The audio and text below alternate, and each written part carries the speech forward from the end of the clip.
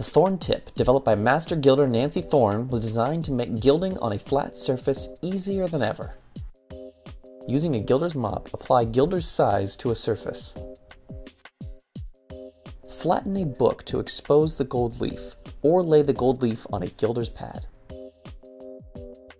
Position the thorn tip over the sheet of gold leaf and press down gently. Lift the thorn tip slowly with the gold leaf attached and place it on the surface exactly where you like. When it is almost touching, the sheet of gold leaf will be pulled onto the surface. Perfect placement each and every time.